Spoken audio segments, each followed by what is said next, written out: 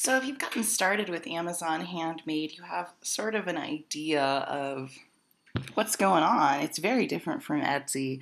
As you can see, this is my dashboard, and it tells you everything that's going on, from how many orders you've had, what your sales have looked like, when your next upcoming payment is, your seller rating, and your health account. And it's like any other system. When you get started, you just kind of learn. But the most important things is, how do you add a product, for one. You go to inventory, and then you just click add a product. And in here, they're really into having, certain sections. And I'm making decor for Christmas. So I'll say handmade home and kitchen, home decor. Excuse me. And then holidays. I think that's in here. Ooh.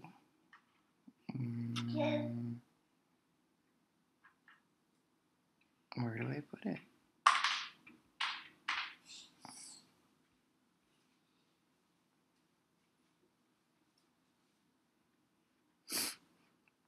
As you can see, I go into party supplies. What am I talking about? Party supplies, decorations.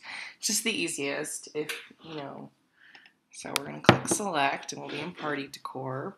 And from here, you can put in your image. You need to make sure that your image is going to be 500 megapixels. Excuse my French, I didn't say that. You know what I mean. And so we'll see if this one even works. Okay, so that one works, but let's see if this one works. Uh-oh. Maybe I want to have the other image.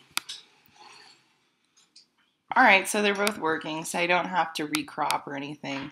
I'm going to have this main one be what I have. And then also, I'm going to go onto my Etsy account. It's funny, I have to do a listing anyway. I just like showing these little videos to show people how they do them, because I think it gets confusing. So here's this little sign that I created that I have on my Etsy, and I'm going to put it I just copy and paste what I have from my Etsy into here.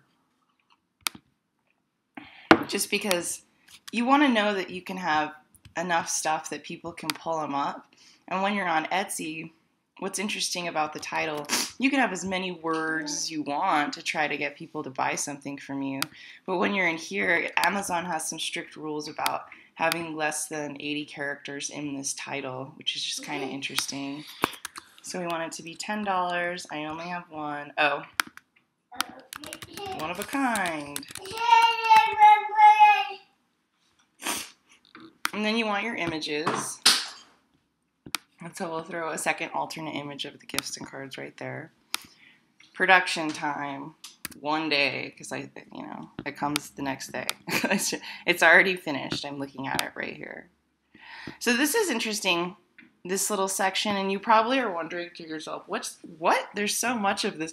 What should I fill out, and what's actually important for people to search and to look for me? Well, I would say all of it's important, of course, but what I would say is it's important to put in here something that's a little bit heartfelt, like these products are made by my husband and I in our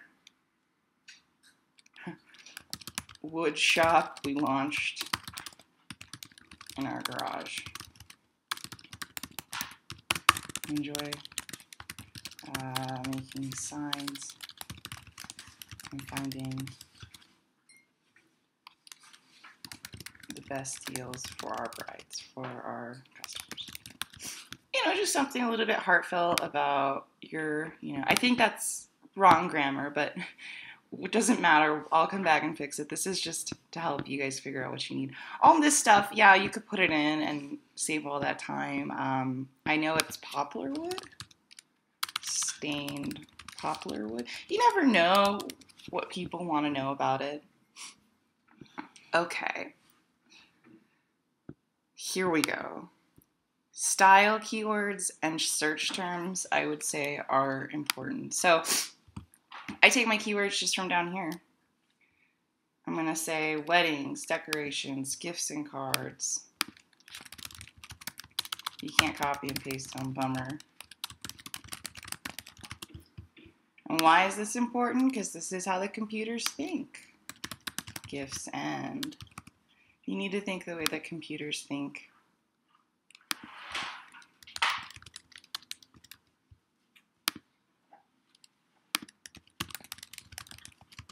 And how they search. Because that was one thing I learned about working in libraries. Even if there was one book that somebody knew was the perfect book that they wanted to read, and it's exactly what they wanted, if it could not be found, it was virtually worthless in a lot of ways. Kind of a waste of funds for the library to buy it, because if you can't find it, it's useless. So having good tags for people to find and to think about different ways that your customer is searching for your items is really important. And knowing the terms like rustic, a rustic wedding sign, or upcycled, or any of these terms that are really trendy, people catch on to them and they go with it. So you need to go with it as well when they're searching. And you have to also think people have whole themes for their weddings, and you just see country wedding sign. That's not something that I just thought of. I really had to, sit down and kind of think about it. So put some time into those. And as for style, I'm just going to say rustic and country, because that's what it is. Everything else can kind of stay. And then customizations. This is a good thing to show you guys how to use. I'm going to click add customization. I'm gonna do text entry. Is this customization required for this product? No. And I'm going to say custom sign.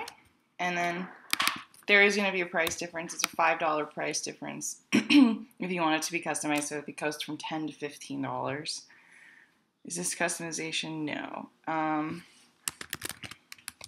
Would you like your custom sign to say? And I always try to give them, up to 500 characters. Some people are gregarious. And I'm going to save the customization. Oh, we can have 0 be it. Well, I want at least 5 to know what they want on the sign.